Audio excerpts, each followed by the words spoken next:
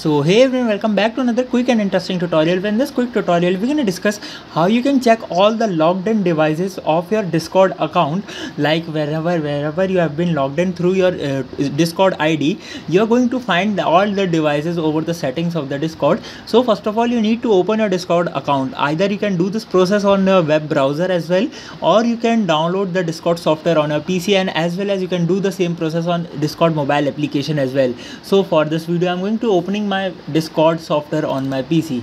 When I open it, this is the basic home interface. You all have been familiar with this. Now first of all, you all have to go to the option of settings. Over there you can see the below left corner, you are going to find an option of user settings. The icon is there. Just simply click there. When you click there, you are in the settings of the Discord. Now on the left window you are going to find an option of devices over there on the user settings option. When you click there, here you are going to see all the devices that have been logged into your logged in by your Discord account.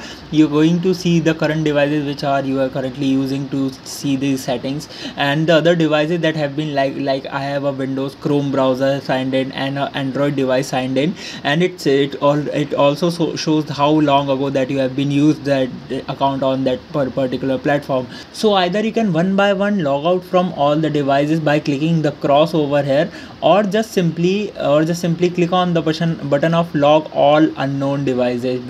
When you click on this, all the devices that are other devices that have been which are not using that account will be logged out from all the unknown devices, or you can say the devices that you have been currently not using. So by this method you can easily check all the devices that have been logged in through your Discord account. I hope this video will be helpful for you. Make sure to hit the like button and subscribe button for having some more helpful and interesting tutorials. See you in the next one. Take care.